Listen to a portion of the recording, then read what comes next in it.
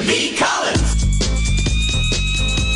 Peter B. Collins, News and Comment.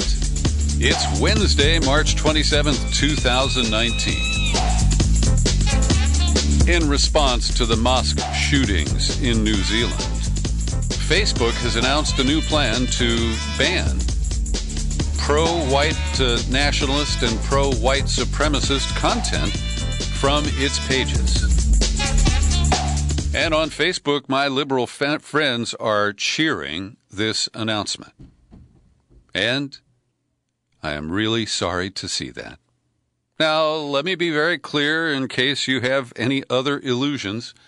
I do not in any way support white hate speech, radical white supremacist groups, the extremists who populate our nation, like Atomwaffen, which has been revealed by A.C. Thompson in his excellent frontline reporting in the past 6 months.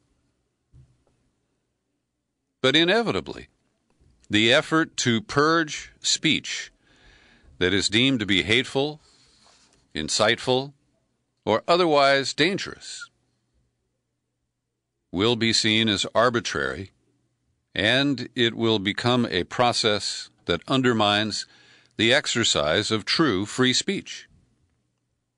And I recognize this is a very difficult set of issues. But I'm an extremist when it comes to the First Amendment.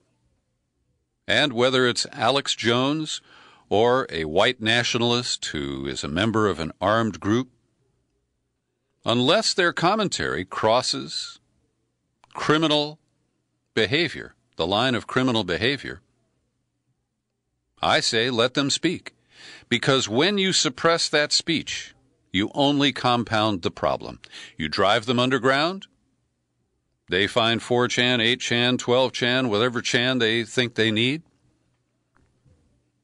They will express themselves. They will use the internet. And I actually think that it's better for society to let them speak so that we know who they are and what they believe, and legal methods to monitor any potential criminal behavior can be undertaken. And so Facebook's announcement, it's clear that these concepts are deeply linked to organized hate groups and have no place on our services.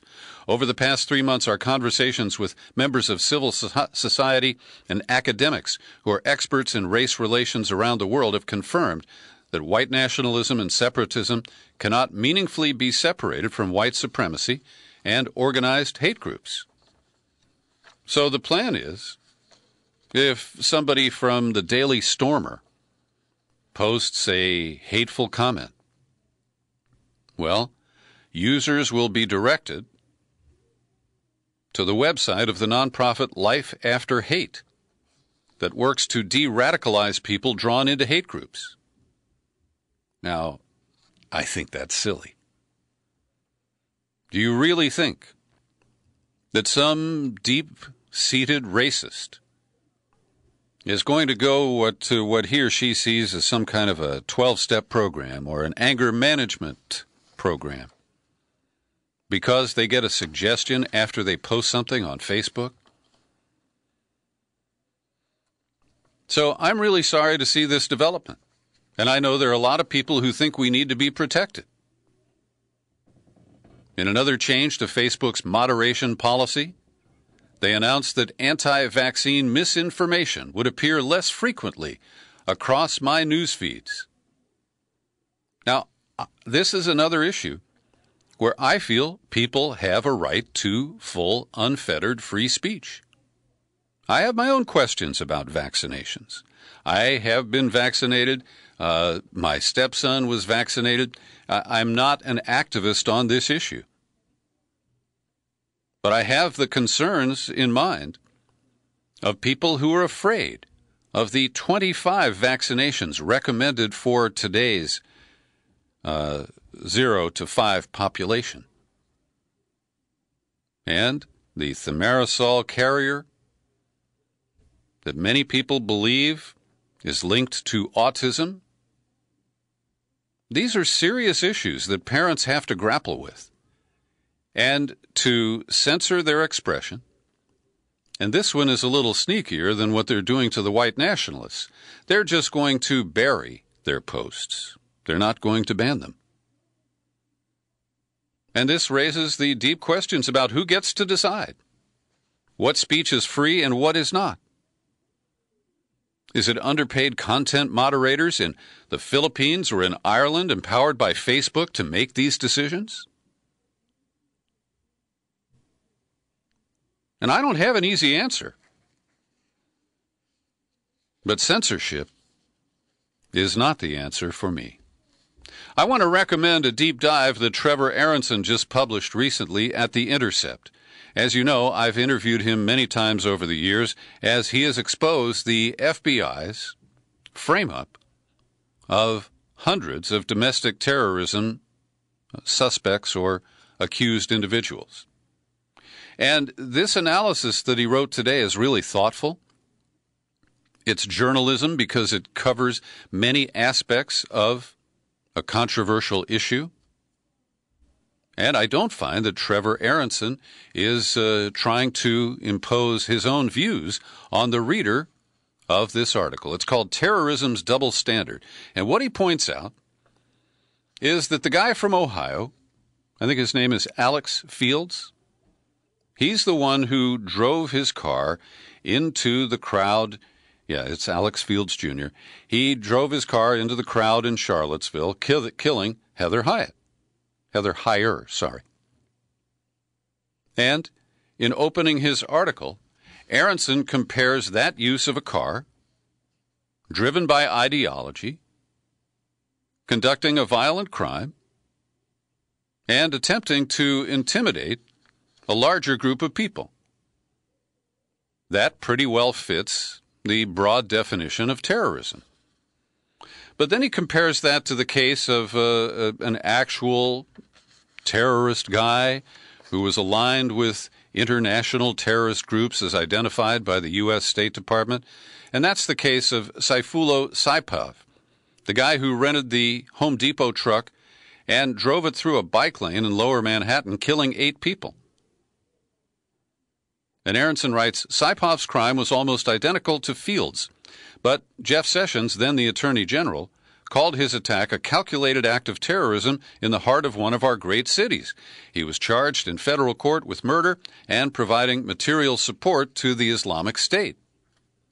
Continuing to quote from Aronson here, both Saipov and Fields grabbed the nation's attention. Both were extremists who allegedly turned vehicles into deadly weapons. But because one was motivated by a foreign extremist ideology and the other by a domestic one, federal prosecutors treated one as a terrorist and the other as a crazy white guy filled with rage. And in this 35-page exposition of this topic, Aronson does a very good job of offering both primary views. One is that if it's terrorism, we should try it as terrorism. We should have laws that deal with so-called domestic terrorism. And the other side is that these are crimes. And adding the label of terrorism may help the headlines. It may sell more newspapers and, glue more eyeballs to a television newscast. But calling it terrorism is really just adding an emotional layer and potential additional prison time or other penalties.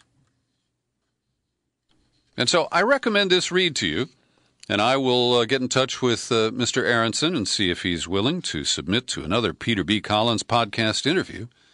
But I think these are really important issues, and they deserve thoughtful reaction and analysis. And if we are going to have new laws, we have to have a clear definition of terrorism, and we've got to end these FBI sting operations, where we have a case of a man who is serving prison time for attempting to explode a bomb that wasn't a bomb. And I find that just fundamentally flawed. That, well, how can you spend your life in prison for attempting to bomb somebody when there wasn't actually a bomb there. You had been duped by your FBI paid informants and handlers. So I recommend this. I have linked to it in the show file for today's podcast. Do take a look. The Russia Gators are not going quietly into the night. Let me once again stipulate that all we have to go on so far is Bill Barr's summary of Robert Mueller's report. And we're being told now that it will be weeks before that is released. And so Barr's analysis is going to stand as what we fight over. And I support the Democrats in their call for release of the full report, or as much as legally possible as can be shared with the public. But Adam Schiff, chair of the House Intelligence Committee, he rejects Bill Barr's summary. Undoubtedly there is collusion. We will continue to investigate the counterintelligence issues. That is, the president or people around him compromised. Were they compromised in any way by a hostile foreign power? It doesn't appear that that was any part of Mueller's report. Now, how do you know? That is speculation, again, based on the 4-page summary that's been provided. And, of course, Schiff is under attack from the White House, pushing their blowback agenda for what is perceived as the failure of Mueller to prove conspiracy and to prove obstruction of justice. Now, Democrats maintain that Schiff isn't wrong in saying that there was evidence of collusion, and Congressman Peter Welch of Vermont, a Democrat, comes to his defense. It doesn't mean there wasn't an enormous amount of smoke. This was a fine legal distinction Mueller had to make. So they're saying there was collusion, but it didn't rise to a criminal level. Well, truth is, we don't know those details until we see the full Mueller report. Now, Schiff has bowed to pressure and has put the Intelligence Committee's investigation on hold. He announced that they will not be hearing from Felix Sater, the former Trump executive. He was an FBI asset. He's a convicted criminal. He was marketing Trump condos in Russia. He was a guy who was central to the plans, the scheme to develop a Trump project in Moscow. And so they're not letting go. Now, there are incompletes. We know that Michael Cohen testified that Trump used phony financial documents to get loans from Deutsche Bank. That is a criminal activity that may be pursued. And Rachel Maddow isn't giving up. Last night, she ran through a whole litany of the incomplete cases that were launched by Mueller or referred to other jurisdictions by the special counsel. And that's fair. These are pending prosecutions, and we will see where they all lead. But enjoying what they perceive as vindication, the Republicans are turning the tables on Adam Schiff, and they're basically repeating what he did to Devin Nunes, who was the chair of the Intelligence Committee, and he got caught collaborating with the White House, and ultimately he recused himself from the Russia investigation, but stayed on as chair of the Intelligence Committee. Now the Republicans are saying that Adam Schiff is so tainted that he should take that advice that he gave to his former colleague Nunes in the past. And Rachel Maddow and the Britain-based Guardian are rehashing the story of Maria Butina without noting that it's been completely debunked by the great work of James Bamford. And I find this really frustrating.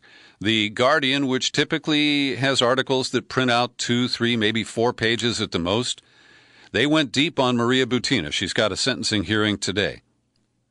And they rehash all of the stuff, the love story, that she is some sort of a Russian spy, that her boyfriend Paul Erickson was duped by this red-headed Mata Hari type. And it has been debunked.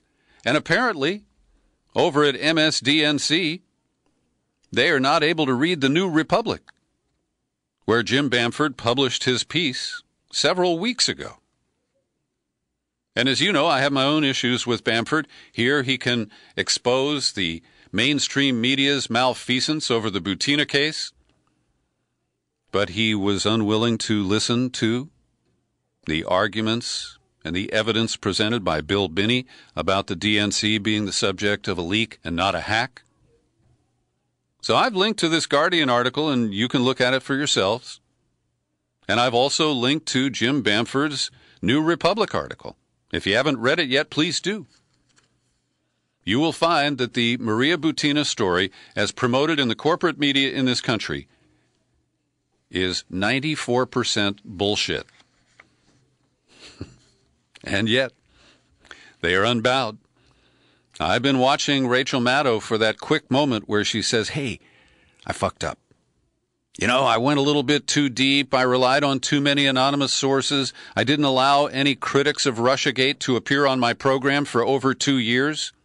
I sold you a pile of bull. Oh, I'm sorry. I was just daydreaming again. Meanwhile, Aaron Mate, who I will nominate for a Pulitzer Prize, wrote it up at The Nation. Mueller's findings should finally put to rest the collusion theory that has consumed the mainstream media and political class for more than 2 years. The special counsel's office did not establish, quote, that members of the Trump campaign conspired or coordinated with the Russian government in its election interference activities.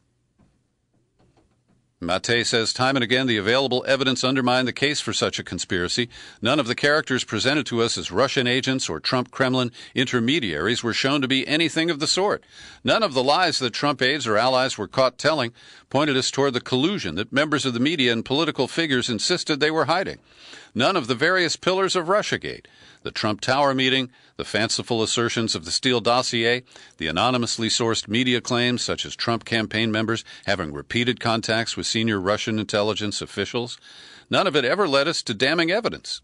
And all of that is likely why Mueller never charged anyone with involvement in or covering up a Trump-Russia conspiracy. I'm still quoting, a minimally responsible media and political class would have acknowledged this reality. Instead, leading voices from cable news, Congress, and other influential perches promoted Russiagate by ignoring the countervailing evidence and those who pointed it out. They filled in the evidentiary holes with supposition, innuendo, and outright falsehood. That helps to explain the sizable number of discredited or retracted media reports that advance the notion of a Trump-Russia plot.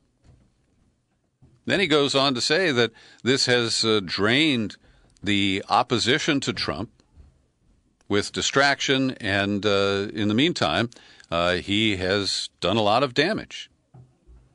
Later, Mate writes, this massive gift to Trump should be grounds for a reckoning among those who presented it to him. Prominent media outlets that spun an outlandish tale of a compromised or even treasonous president should be held to account for the most catastrophic failure since the days when the media promoted the fiction of Saddam Hussein's weapons of mass destruction.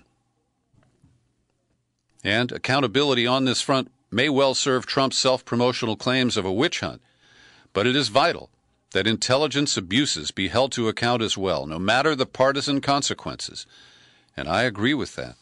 As I mentioned yesterday, I don't trust Lindsey Graham to conduct an unbiased investigation, but there are important threads to pursue.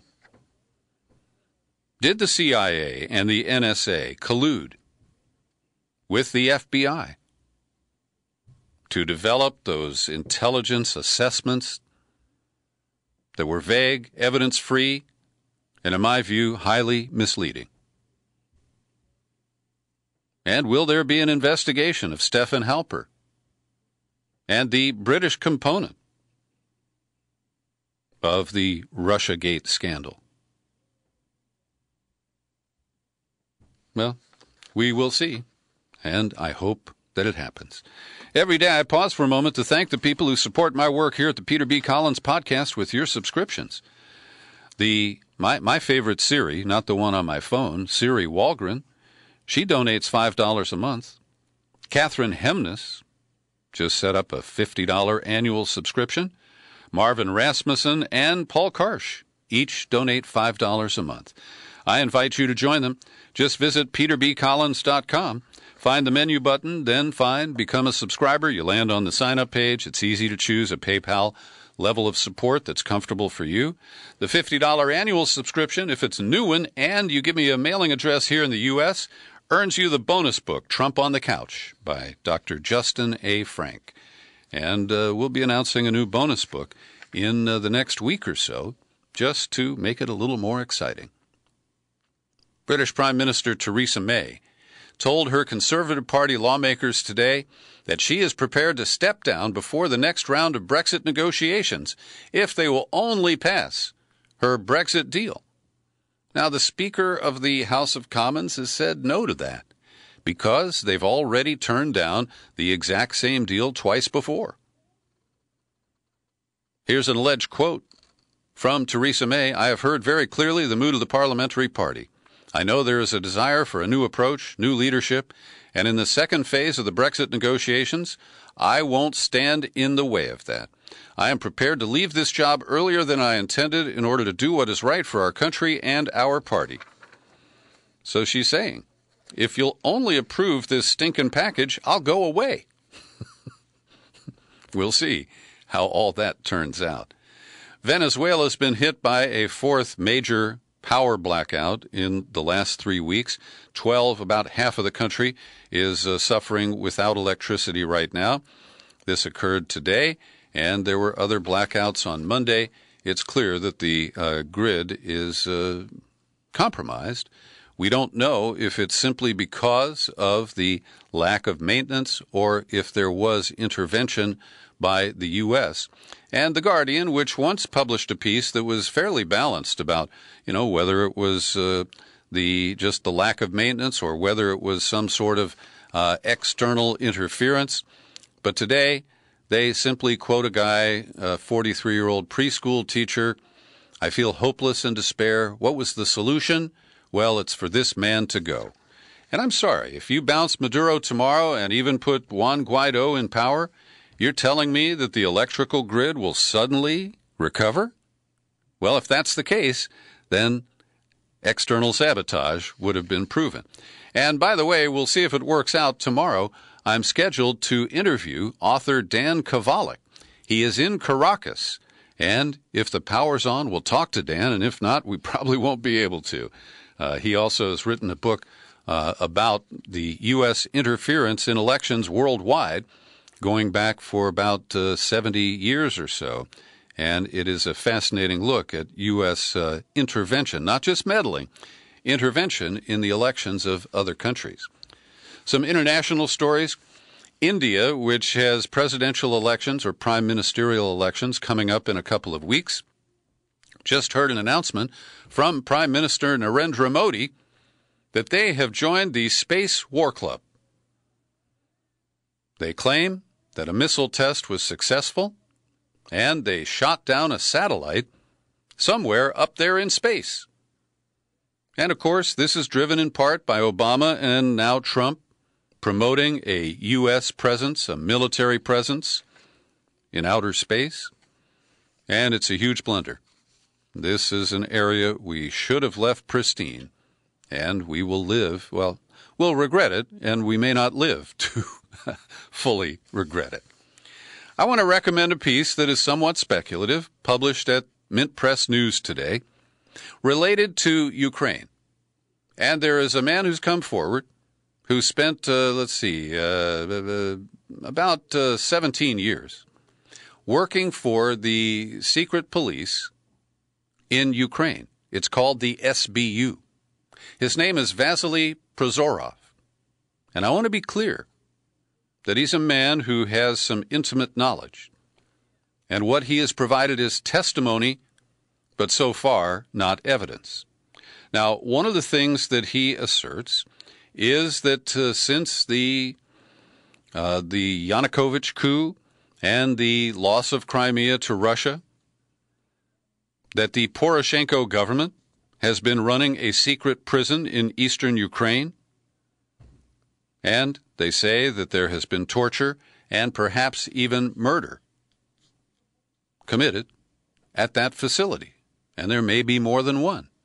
Now, he also says that while he is not a defector, he remains, his allegiance remains with Ukraine, but he did become an agent for Russia when he became concerned about what's been going on after the coup.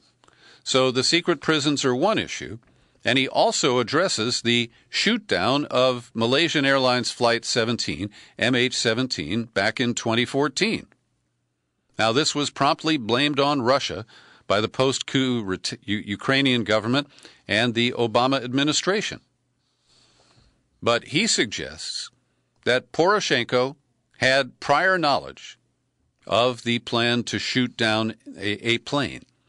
And there is still discussion about whether they were trying to shoot down a plane they thought Putin was on, or they intended to shoot down the Malaysian airliner.